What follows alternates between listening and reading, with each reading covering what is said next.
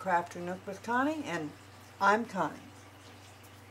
And look at here, this is what we're going to do. What we're going to do, cock-a-doodle-doo. We got a rooster by a red barn. Now, I love it when I have a inventory sheet. I have not checked the colors yet, but you've got your symbols, your colored numbers, that's the DMC numbers, how many bags of each, and then this is the quantity of the colors. And 310 black has the most. It's got 1,797 diamonds on that one. And the next one is a 904, that's red, and it has 1,139. So, it comes with a standard toolkit. You get a boat, a nice big chunk of wax, some baggies, and you have 2 pins. One has a, let's see, that is a, I think that's a 7, and that is a 3-placer. Of course, it has a single. So I'm going to set that aside. Now we're going to look at the purdies. I already took them out of the crinkly bag, so we don't have to worry about that. Check these colors out. We have some bright colors. We've got oranges and yellows and greens. There's some blues. Here's an orange. Look at that. So what I'm going to do is I'm going to get this all kitted up and ready to go. Check my inventory, make sure I got everything, and I will be back. Alright, oh, I got to cover that up before I stick my arm to it. Now, I also want to show you something else that I recently purchased. There are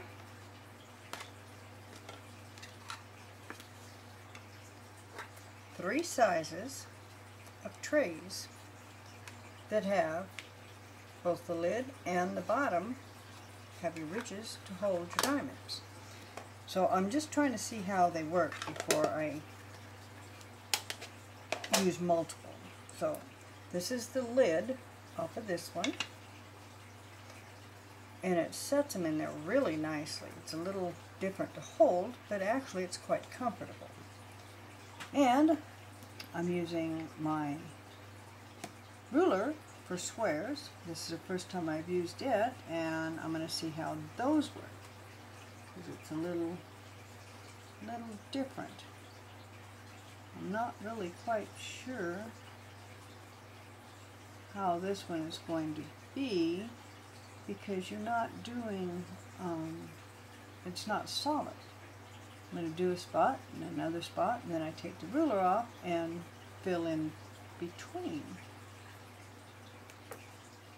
Alright, so I filled in all the little squares here, and we're going to see about removing this thing and see how it works. I remember, right? Let's see, how did I do this?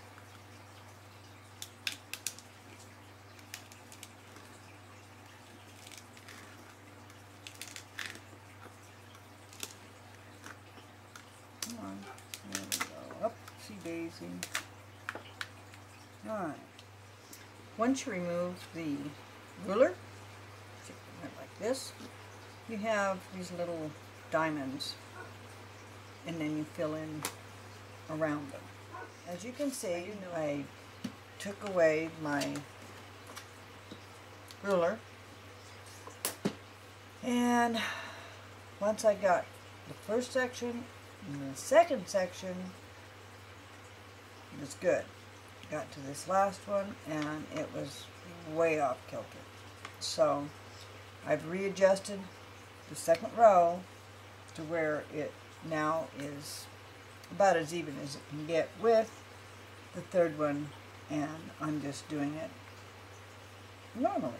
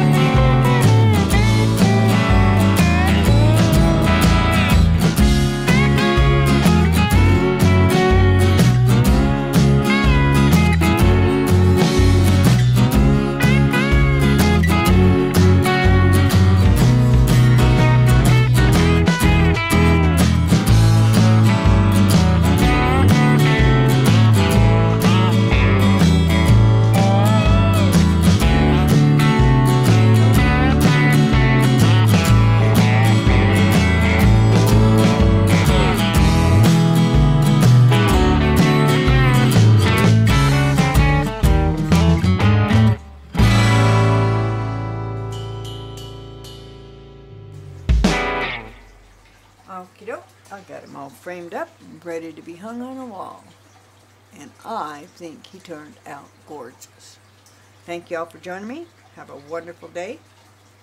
Be more to come.